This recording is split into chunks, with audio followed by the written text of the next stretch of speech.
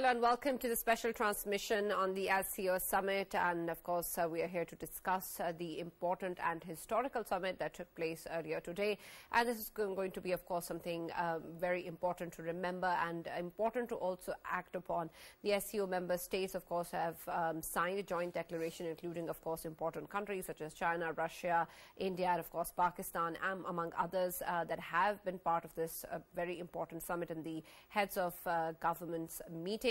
This is important not only in terms of the kind of summit that Pakistan hosted, but also in terms of the way forward and the roadmap that this has established for the SCO member states to move ahead and to develop a collective future. The Prime Minister of Pakistan, Mr. Shehbaz Sharif, emphasized the need for trade and cooperation, addressing this Council of Heads of Government earlier today, and talked about the need for increased collaboration between the member states, particularly in terms of trade and investment, but also in terms of security dynamics, and to move beyond the political considerations of each individual country or each individual member state and move beyond that to work together in close coordination with each other. He raised important aspects of sustainable future that is of course important and integral to all, and also in terms of issues that affect us all, including that of Afghanistan and the issues of safe havens being provided over there to the terrorist groups and organizations that have affected Pakistan but also have the potential to impact the entire region and the entire world, and the fact that a stable Afghanistan is the need of the hour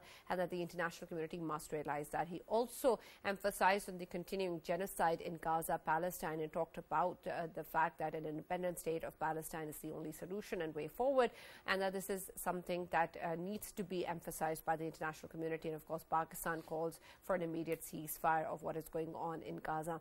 This is important also in terms of the evolving dynamics and the fact that the member states also included Iran among others, who are of course part and parcel of what is going on in the entire world and have their own say and their own abilities to make a difference and of course make the kind of decisions that impact us all.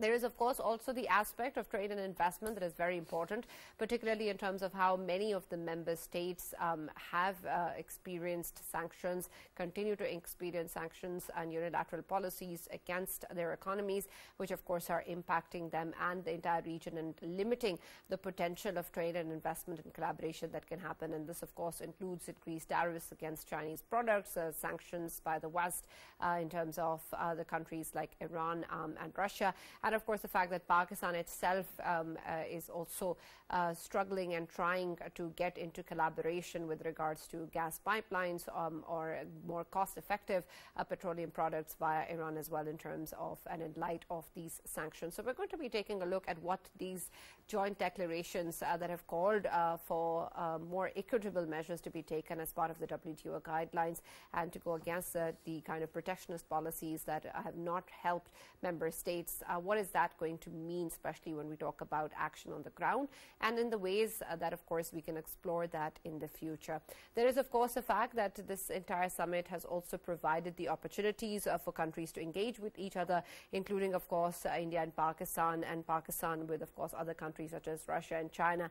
And this has helped in terms of making this multilateral platform truly what it is, and to enable and ensure that the framework and the joint declaration that has been set today is going to be something that will, of course, be important for the future as well. And so we're going to be talking about the individual relations with different countries as well as part of our discussion, but focus on this particular joint declaration and the way forward and the framework, of course, that has been finalized. For this and more, as always, in the studios, I've been joined by Senior Analyst Farooq Patafi and Raja Faisal, and we've also been joined online by Major General ZahidMahmood, who's the Senior Analyst, and we've also been joined by Julia Melnikova, who's Program Manager, Russian International Affairs Council. Thank you very much, gentlemen and ma'am, for joining us and being a part of the discussion today.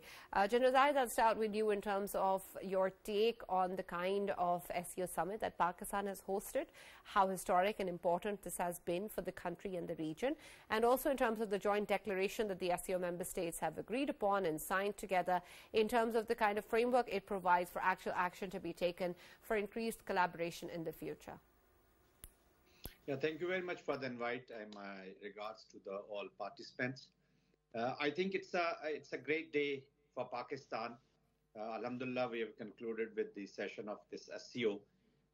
This is a great day, and to me, I think this can be a new beginning of a new Pakistan, exploring friends, exploring new ways, the future. And I think this can be a very, very good start. Now, coming over to this present SCO, of course, it is more focusing on the multilateral issues, multilateral collaboration, collective approach. But within the member states, I think the bilaterals are also extremely important. This SCO has happened considering the environment in the world, considering the Russian application in Ukraine, then whatever is happening in Middle East, the war is in our neighborhood in Iran. It has reached to Iran, the spillover. And then we have a situation in Afghanistan. And we have a new Bharat, I would say, with the Hindutva mentality. So a lot of security and humanitarian crises are already in this region. And also, we must keep in mind the situation in the Indo-Pacific, this Washington's strategy in Indo-Pacific, that also impacts on the outcome and the future of such organizations. And one more thing which I have missed is the inaction and inability of United Nations for the conflict resolution. So in this overall scenario, the SCO meeting was of a prime importance. Then there have been our neighbors have been trying to isolate Pakistan. I think that phenomena, that thought is now buried. And over the past few months, a lot of exercises, a lot of dignitaries coming to Pakistan. So Pakistan has become a key regional and international player. So without focusing more on India, to be very honest, I think if they're cooperating in this, because they will always try to undermine such organizations because they have their own security and economic forums. So they're part of the strategy, the Washington-led strategy with the West against rising China. So their interests are lying somewhere. Though they are trying to, the famous phenomenon and famous saying, which we say that they're trying to run with the hares, but they are hunting with the hounds. So they're almost over there. But Pakistan will have to, maybe later in the program, we can talk about what future strategy, what future diplomatic initiatives Pakistan should take. But this is the overall environment, and this can be a very good start for Pakistan to collaborate with Russia, to collaborate with China, and most importantly for me, to collaborate with the Central Asian Republic. Because now we have a lot of threat which is emanating from Afghanistan, in which India is a partner. Unfortunately, we thought that there will be an order in that country. But coming over to the security concerns of Pakistan, I just want to begin with this. I mean, whatever is coming out of Afghanistan, it's challenging. It's challenging for Pakistan. It's alarming for Pakistan. And remember, it is not only alarming for Pakistan, it is alarming for the China, it is alarming for the Russia, it is alarming for the Central Asian Republic, and it is alarming for Iran. So a lot of threat is emanating in form of extremism and terrorism. And this terrorism has become the instrument of policy for India, and it has become the instrument of policy for the Afghan interim government, because they have no control on their country and the sufferers of people of this region. So considering all this environment, Pakistan has an opportunity to carve a better strategy while remaining relevant to the rest of the world as well. I'm not saying that they should get into this bloc and they should not have good relations with West and the United States, but they must pursue their policy objectives, foreign policy objectives, with a lot of superior strategy. Thank you. Right, absolutely. Julia, I want your perspective on this as well, especially in terms of the kind of multilateral collaboration we're looking for, but also add to that the kind of Russian perspective that you can help us understand, particularly when it comes to developing the entire region and collaborating with the SCO member states beyond whatever bilateral relations we may have with each other. I want your take on what Russia sees when it sees the SCO, and what sort of a perspective exists in the country and in the government to take this forward as a framework for all. Yeah, thank you. Thank you for having me. That's a great honor for me to be part of the discussion this evening. Well, considering Russia's perspective on the SCO, I think the focus has always been multilateral. So initially, the SCO was created in order to balance the potential differences with China in Central Asia and simultaneously to create the safe space in Central Asia protected from the three evils, as we know: extremism, separatism, and terrorism.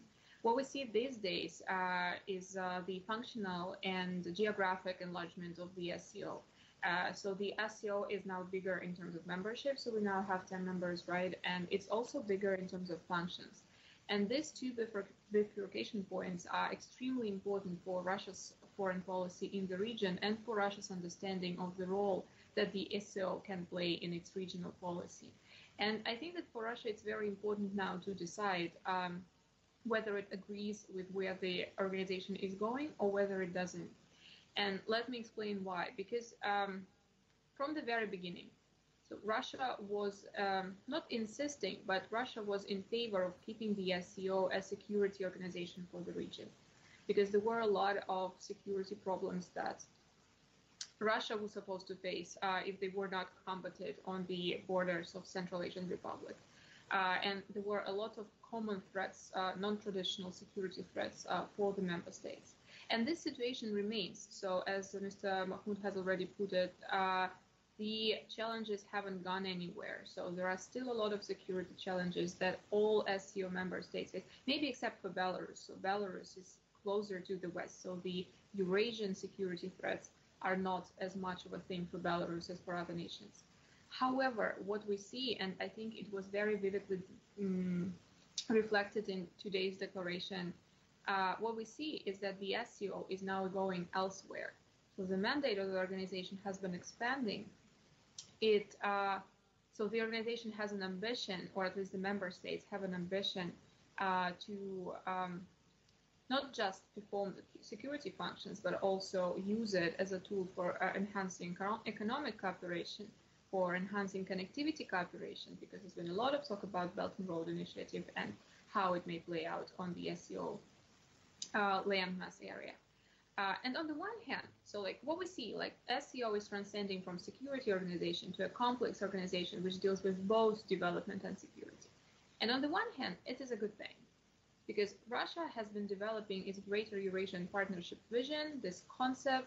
There is no concept paper as of now yet, but it's definitely one of the foreign policy ideas that Russia has been numerously promoted on numerous occasions.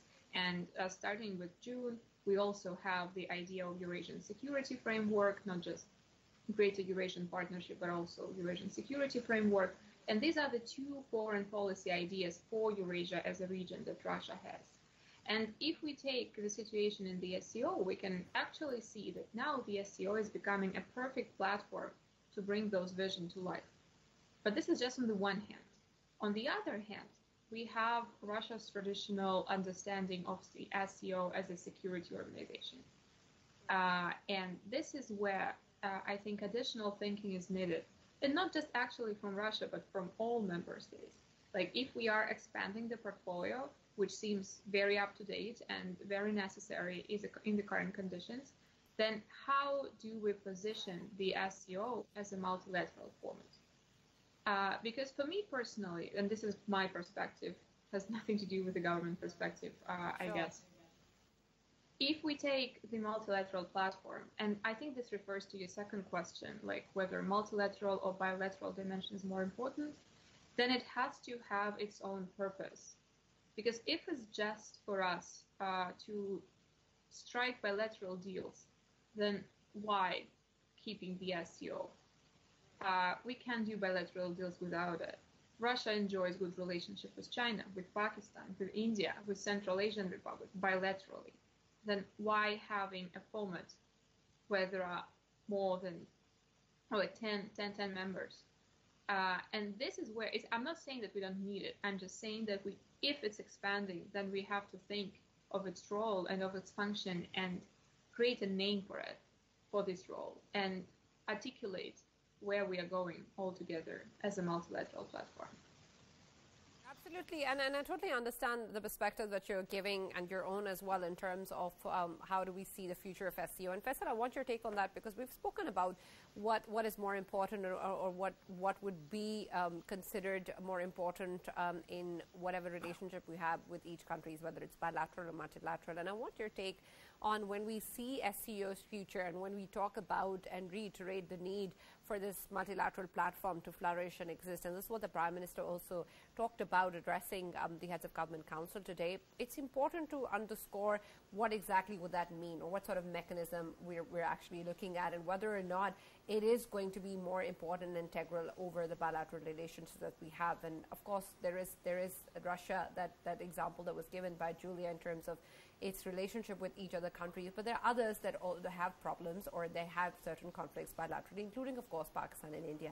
So I want your take in how do we see SCO then transcend all of that and result in the kind of collaboration we're looking for? Yes, and obviously, when I was listening to Julia highlighted that if there is nothing like that, all of the countries are agreeing on something, then of course it's just the bilateral. If we talk about the bilateral, then of course Russia is having relations with all of the countries, and same is the case with, of course, China as well. This is a forum where matters of mutual interest must be resolved. And there are many challenges faced by all of these countries. And when we, of course, talk about the security challenges, Russia and China and Belarus and few of the Central Asian Republic states as well, they have another forum for security, and that is CSTO. They already are members of it. And of course, they are facing whatever the challenges are being faced by all of these countries, they are countering them with the CSTO, and somehow, I mean, maybe in coming future, that membership might be extended to all the SCO states in coming future. But that is, of course, for the future. But coming back to SCO, I mean, when we talk about SCO connectivity and trade amongst all of the countries, that has lots of challenges. And then challenges are, of course, related to Minister for External Affairs of India has rightly pointed out, and I would endorse his statement when he says that three evils of terrorism, extremism and separatism, they must not be promoted in other countries, and I think he needs to look into his own backyard as well, what they are doing against Pakistan. When we talk about separatism, of course, they are investing in Pakistan, in BLA, BLF and TTP. When we talk about extremism, of course, they have been doing it since a long time in Pakistan through Afghanistan with hand and glove with the previous regime of Afghanistan. They have been doing it, and still they are doing it with the help of certain resource they have on ground. When we talk about terrorism, well, everyone knows, and Pakistan has time and again given the dossiers to European Union, dossiers to our friendly states like Russia, like China. We have given all of the dossiers to United Nations as well, and this is the track record of the Minister for External Affairs of the very country we are talking about right now, the one who actually came up with these kind of statements. And when we talk about extremism, of course, nobody can differ when I say that right now India is the country that is being run by extremist thought. I mean, Hindutva ideology, and that is what has been happening in India. So I think they need to fix their own backyard first and then give lectures to others. And when we talk about, yes, these aspects, they are very important, and Pakistan must fully endorse this statement. But of course, this needs to be checked, who's doing it and who is a beneficiary of these things. And when we talk about connectivity, of course there is a spoiler called India. And once again, I mean, north-south transport corridor, who comes up with these kind of ideas? It's India. And parallel to what? CPAC. Of course, CPAC is connecting with BRI. China and Pakistan, they have their endeavors. China wanted a connectivity with the African countries, with the Middle Eastern countries, and they came up with this idea. And of course, Pakistan is benefiting from it, and it is going to be a booster for Pakistan's economy as well in coming future. And here we are, once more, India comes to Iran and seeks Chabahar, a port, and starts what? North-south transport corridor, just to equate and just to give another sort of alternate to CPEC. And why they are doing it? They are doing it just because that they are sitting in this forum and still doing it against two of the countries. And of course they have started since almost 10 years, they started portraying as if they are the policemen of the region, of course with the help of Americans, and that is why they have been getting military assistance from Americans as well, Chinooks, Apaches, and their naval forces getting enhanced. For what? There's only one reason. They just wanted to keep a check on China, and that is what they're doing in South China Sea. East China Sea is secured for the Americans. South China Sea, India is claiming to secure it, and once again sitting in the SCO and giving others the lectures. I think there are challenges that needs to be highlighted, and them challenges are related to, of course, connectivity, and the challenges related to the of course the atmosphere which we are sharing, all of these countries. I mean, we are talking about more than 45% of the population of the world, and we have the challenges related to global warming. We have the challenges related to our environment, and we need to discuss that in the SCO as well. So I think it's a brilliant forum, and the kind of statement, joint statement which we are seeing, the mutual statement which has appeared, I think it is heartening to see that still we are heading towards the bilateral trade to be increased, and of course the connectivity needs to be improved. And one more thing which I wanted to add here, Sana, there are sanctions on certain countries that are member states of SCO. I'm talking about Iran. Iran has sanctions over it, and I think so does Russia. Russia as well. Russia and Iran, they are facing severe sanctions, and both of these countries, of course, they need to highlight this aspect in the SCO as well, that in case of sanctions, what is the mechanism we have to, of course, trade amongst the member states of SCO, and what kind of parameters they will be having in coming future. And of course we are hearing that dollarism would be decreased in the world, and when we talk about SCO, of course we will be having another currency, but not the dollars for mutual trade, and I think that's a very good step forward. Right, and Farooq, I'd like your perspective on that.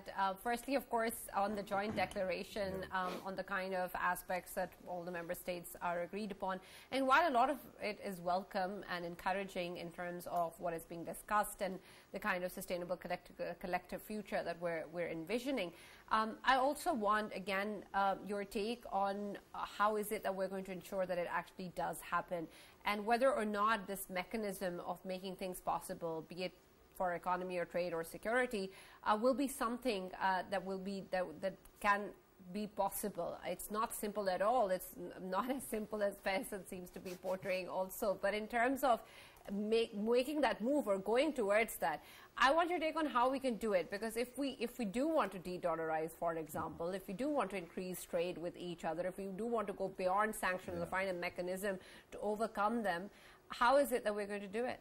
Right, Sana. Regarding your last question, last part of the question, regarding our balance of payment and currency issues, Pakistan's State Bank and China's central bank actually signed a currency swap agreement. So that is one way, but I don't think the target is dollar.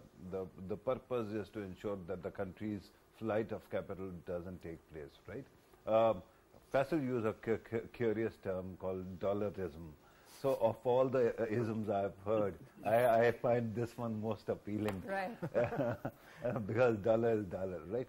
But regarding overall situation, first of all, let me actually, pay compliments to the two honorable guests, Gerald Saab and Julia as well. And I think that, first of all, I wanted to speak about Pakistan's endurance, because just to refresh everybody's memory, 10 years ago, when a terrorist struck APS Peshawar, at that time, because terrorism was so rampant, Pakistan was left for dead. The world started saying that this country cannot survive this onslaught, but we did. 2 years ago, we were told that this country is going to become, is going to default, it is going to go bankrupt. And now the world knows better. I think that in coming days, once again, and by the way, there were people who were saying that Pakistan is going to be isolated. Surprise, surprise, they were also on the table today. With that kind of, achievements under our belt, now we can actually charge ahead with all form of multilateral forums and all bilateral, progress as well. Regarding, Indian, arrival and Indian foreign minister's presence here, Faisal must have actually read the speech, and I think that speech is usually, because there's so much, institutional muscle memory. So a lot of that was something that has been repeatedly said. But to naive me, what appealed was the change of demeanor, very cordial demeanor, and then there was an attempt to connect as well. So I think that these things augur well for our, interactions with India as well. I hope in coming days we see something transpiring. Of course, we are the host, so I'm not going to actually indulge in any trash talk, right? Now, I was listening to Julia, and she was talking about the importance of this as a security collective. And of course, yesterday when we were listening to Farshid Saab from Iran, he was also talking about security issues, but he was talking about other circumstances regarding Israel, Iran. Any country that is under this kind of pressure, like Russia, and by the way, Russia has proven beyond anybody's doubt how much a strong state it is, because sanctions started a while ago, and despite that, their economy keeps on growing and getting solidified. Similarly, their security, their defenses are not penetrable either. So I think that actually speaks for itself.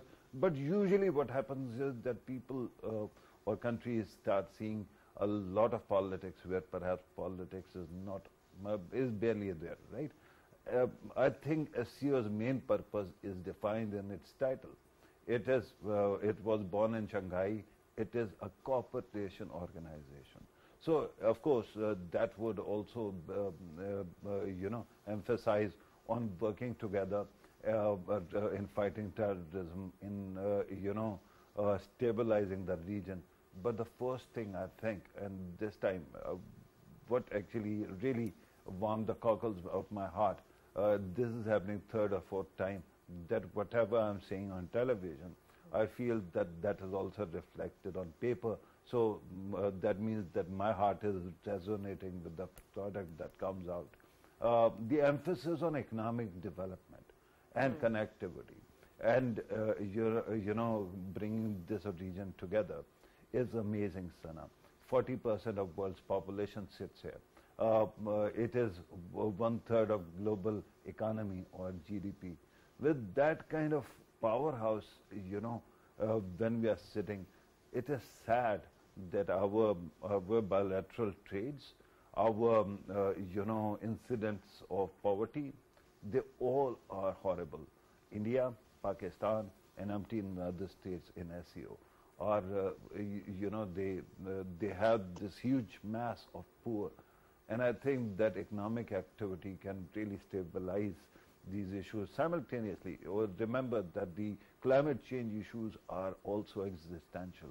So in Prime Minister's speech today, in today's declaration also, what I have found was huge avenue of hope. And I think that grows in coming days as well, including, by the way, Faisal, India-Pakistan cooperation. I hope that that is achieved. Regarding terrorism, extremism, I understand what you were saying, and I have, my views as well. But the point is, at this moment, when it comes to partners, we cannot afford to actually keep on looking only at the negative side of picture, right? India might have extremism. It might be elsewhere as well. But if there is a possibility of cooperation, why not? We can work together. And in the end, when it comes to joint cooperation, this was CSG, Council of Head of Governments. The word has said that there is going to be a CHS as well, okay. And that is Council of Head of States, and hopefully that is going to take place in Pakistan as well in near future.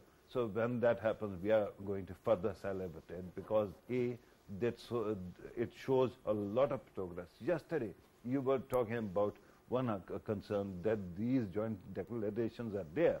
MOUs might be there, but there is no enforcement mechanism. Yeah. So we saw this time also that SCO is actually trying to evolve that mechanism. And if that develops, because they passed budget, they are working on banks and business councils across the region. If that starts, things are going to really look up. Right. General Sahab, I want your perspective on this as well, particularly in terms of the security dimension. We've seen the Prime Minister address a number of important issues, and among them was the issue of Afghanistan and the fact that we need a stable and peaceful Afghanistan, and that's important for the entire region as well. But I want your take on what can the platform do in this regard, and what sort of collaborative measure can be taken. Of course, Pakistan is somebody who's directly facing this particular issue with safe havens in Afghanistan, but these, of course, have the potential to impact the entire region as well, and have done so in the past too. So I want your perspective in what can be done through the SCO platform, particularly through the structure of RADS that is embedded within the SCO with the regional anti-terrorism structure that is important to move forward in terms of this collaboration, and whether or not we can actually see some sort of momentum with reference to Afghanistan. I think, Sana, we have come to a point that now there's no doubt that this is one thing on which we can collaborate more effectively through RADS is the common threat. Now, Afghanistan has become a common threat, and that land, that country which is in disorder, is being used and manipulated by India.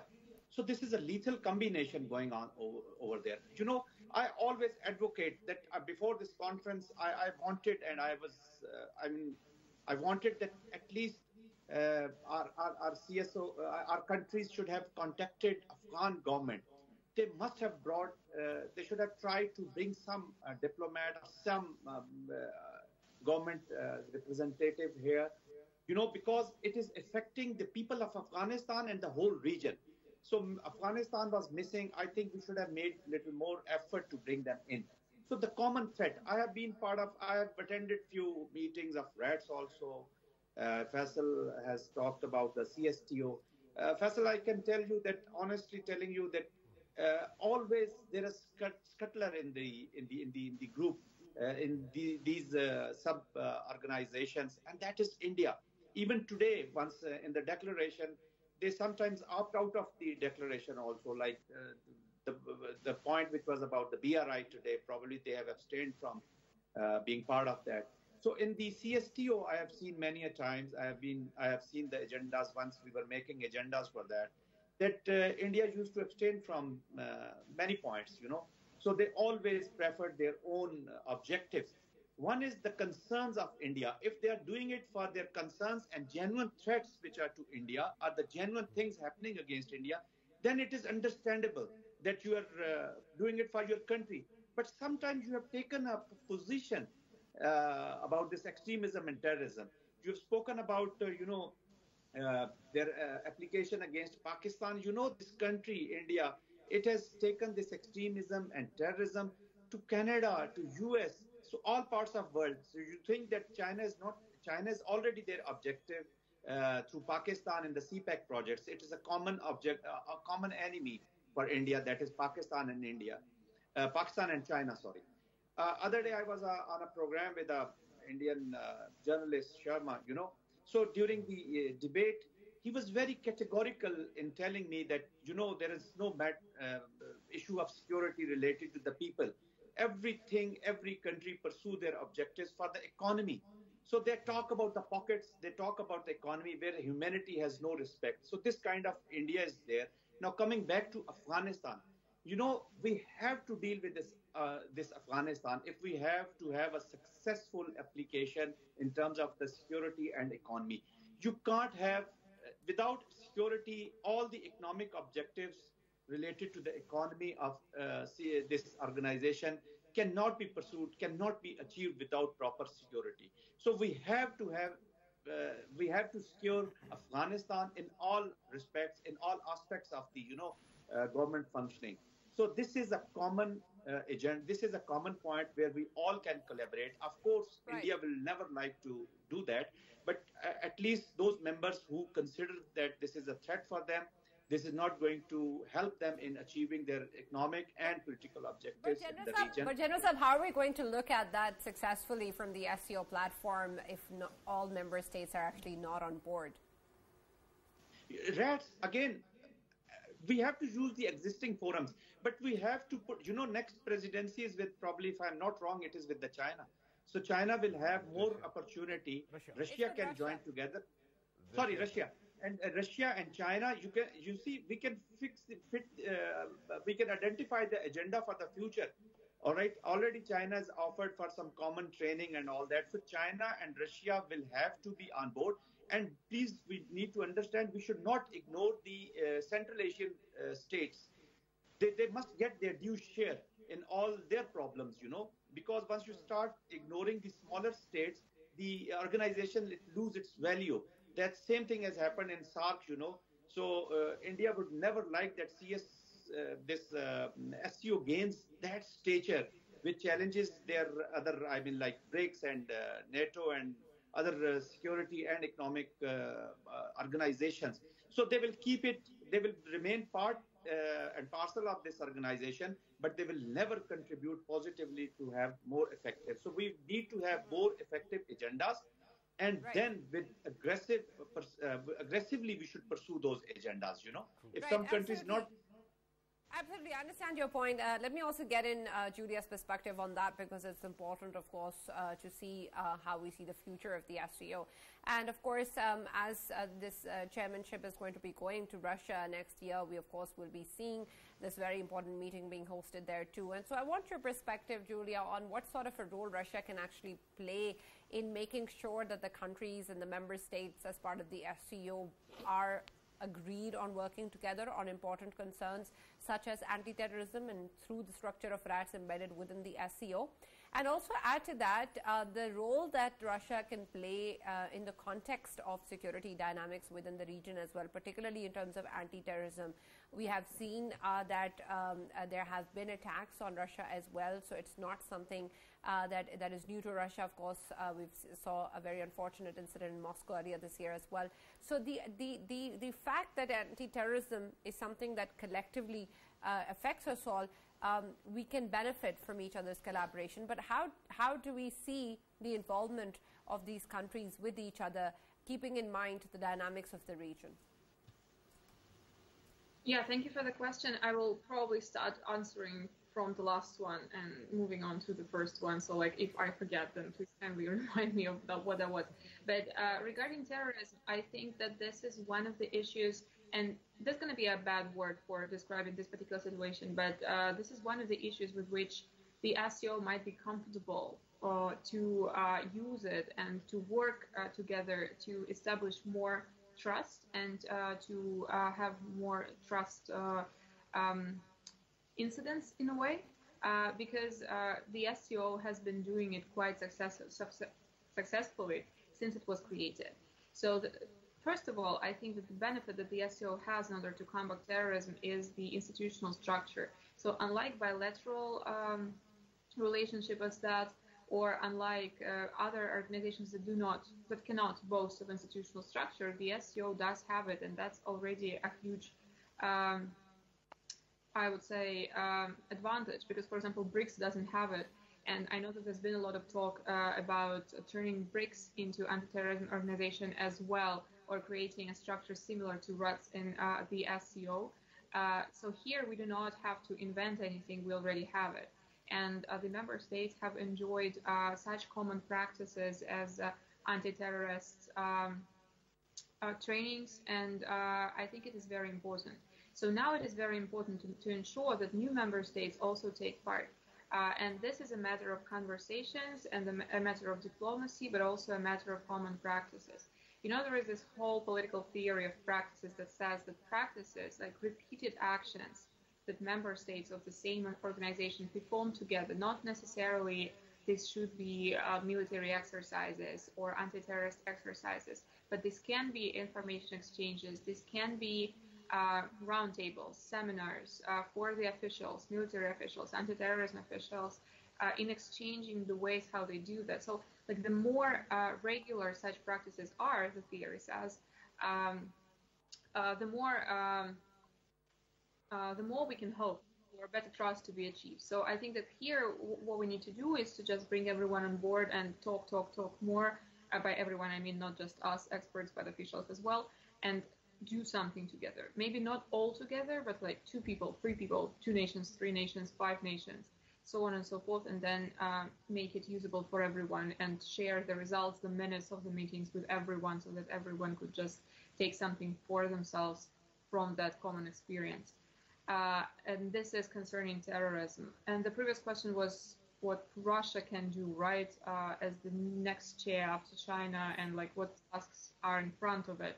So I can speak about the tasks again. I think that the tasks in front of Russia would be to marry these 2 dimensions of the SCO, development and security, because we can't avoid any of them in the near future, and to try to create this image of the SCO, because Russia is now in the center, so geographically it's in the center of the new SCO structure. And it is important for Russia to create the image how the SCO can turn into the Eurasian backbone, the institution behind the vision of Eurasia. And this is, you didn't ask about that, but I would want to reflect on what my colleagues have already stated.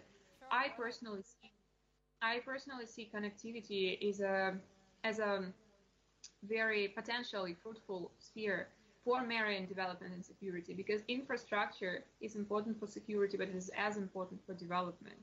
So you can trade if you have railroads, but you can also make sure that you're safe if you have connections via roads, rails, and so on and so forth, because you can also use it for security purposes. And here, I think, well, now it may sound like a wishful thinking, but if we look at the Eurasian landscape, we will see several connectivity initiatives that compete with one another. It's like the Belt and Road, where Russia actually doesn't participate as a single member. Yeah, so the position has been that Russia is too big to be a recipient of the program. So it's only about linking the Eurasian Economic Union and Belt and Road as of now. Nevertheless, so we have Belt and Road. We also have North-South Transport Corridor, which I'm not sure, like, I mean, I would want to ignore that fact, but that was not just India, but also Russia and Iran who established the project back in 2000. And after the special military operation started, Russia has been, it has doubled its efforts to complete the missing linkages in Azerbaijan and Iran in order to make the corridor functionable, because it's an analogy to Trans-Caspian Middle Corridor, and it's very important for Russia-Iranian trade now, since the free trade area has been signed between the Eurasian Economic Union and Iran last year, the full-fledged free trade area. So one of the linkages, but also India has its own initiatives, but there is also China-Pakistan Transport Corridor. So all these things, they do not necessarily have to compete, but how they can contribute to this common infrastructural network, it's a matter of how you sell the network. So, like, we have to sell it somehow. Like the officials have to think about how to make sure that everyone thinks that this network is common, that it's safe to use any of these railroads. I don't know how this can be done, but this sounds like a logical thing. Right, absolutely. But that's a great suggestion and a valid point in terms of how we should focus on collaboration and not competition. But thank you very much, Julia Melnikova, for joining us. And thank you, General ZahidMahmood, for joining us and being a part of the discussion. And, of course, we'll be continuing talking about the SCO in the next hour as well. But we'll take a short break for the headlines, and we'll be right back.